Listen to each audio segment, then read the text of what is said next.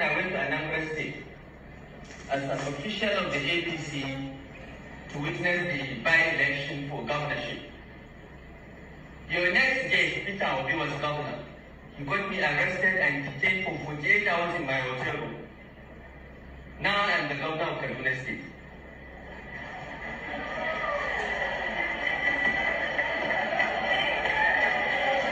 Going to have breakfast, and I was blocked by 3 SSS officials holding AK-47s and threatening me that they have directives from Abuja to restrict me to my home.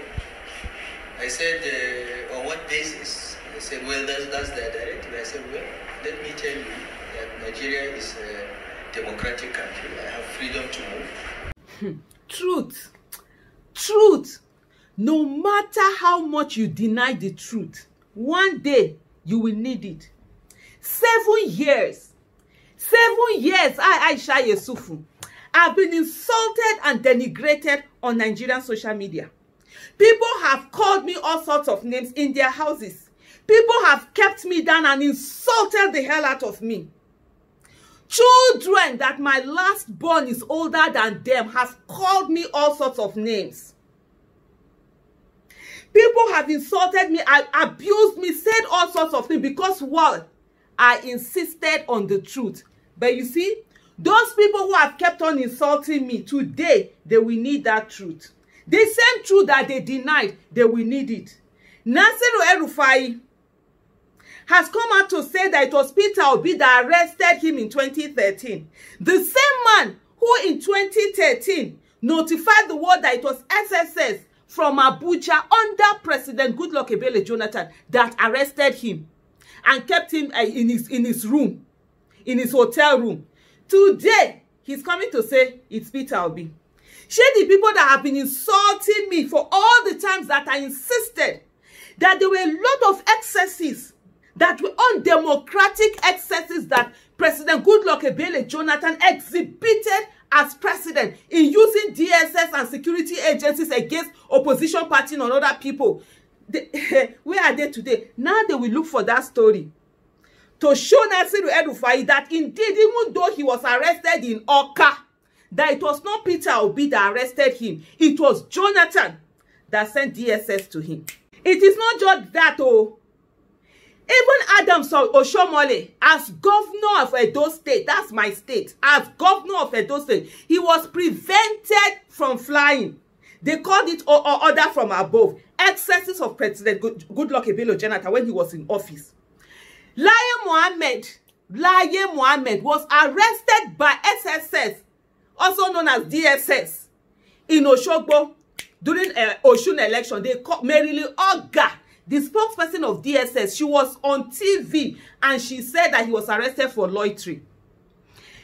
Former Kano State Governor Kwankwaso was prevented either from landing or from, they were prevented for entry. They wanted to go to Ekiti State and wanted to land in Akure. Himself and this person, what's his name, former governor of River State, Amechi, they were prevented. I think it was soldiers they used under Jonathan. All of this, was it Peter Obi that did it? Or the arrest of Laye Mohammed in Osun State, where Aragbe Shola, that was APC, was governor, was it Aragbe Shola that did it? You see, all that denying of the truth because you wanted to whitewash Jonathan, because you didn't want anybody to talk about it. People have insulted me. She hates Jonathan. What is there to hate in Jonathan? It is his sense, it is his style of governance that was wrong. Our democracy was under attack under him. He was doing a lot of high-handed things. Even Amechi, they almost removed him when he was having a fight with his patient Jonathan, his wife. They almost used this thing, they almost removed him. It was his own Agbero that ensured that he wasn't impeached.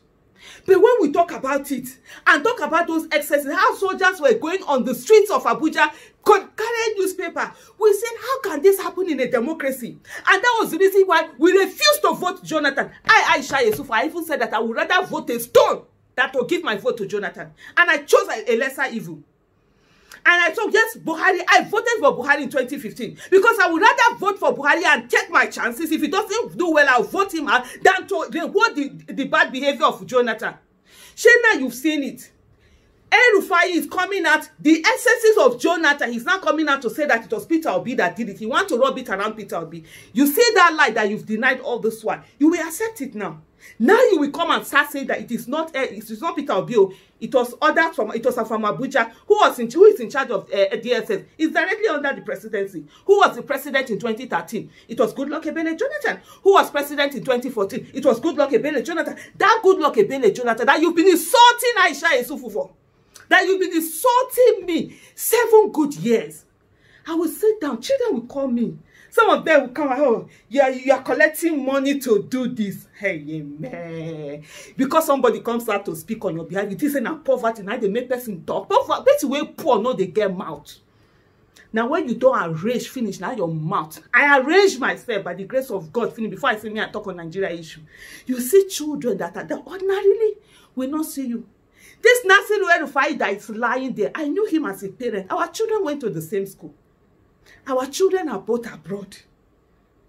But yet, the people that you are fighting for them to enjoy the kind of thing that your own children are enjoying will sit down and call you all sorts of names. Share that truth. Like I said earlier, no matter how you deny the truth, one day you will need it. Now, we'll all come and agree that it was Goodluck Ebele Jonathan. So, please help me tell Elrufai that it was not Peter Obi that arrested him. It was Goodluck Ebele Jonathan that used SSS to go and arrest him when they were doing that election. It had nothing to do with Peter Obi. If Peter Obi does something wrong, we will call him out. We will call him out. If there's anything he has done before, we say, oh God, this one, you didn't do it right. Come and sit down and tell us, let us know you will not do it again. If he enters power and he does something wrong, we will call him out. We are citizens. We are not slaves. But the truth will always be the truth. Me, even as a child, you will beat me. They'll call me a stubborn child. But one thing, my dad, if you ask my dad today, he will tell you one thing, that Aisha, no matter what, even if I will get into trouble, that truth, I will say it. Even if I know, yes, I'm the one, it will affect me, I will still say it. That was how I grew up. And thank God, that is still how I am. If you like, like me. If you like, don't like me. I have enough. Even as a child, I had enough likeness for myself. I never wanted that good child label. I was okay with the stubborn child label, as long as I knew whatever I said was the truth. And when they had issues or anything, they needed somebody to say the truth. They will always come to. That's why my mom normally says that in my court, nobody wins, because the truth must always be the truth. Shall we see am now? The excesses of Jonathan. Now they want to take Rob for Peter Obi body. So you, where you don't they deny before, go tell them, say, see as it happen. I shall go watch the video again. I don't tell you the difference. This is one small of all those undemocratic atrocities that Jonathan was committing. And he wanted more to go and vote for him.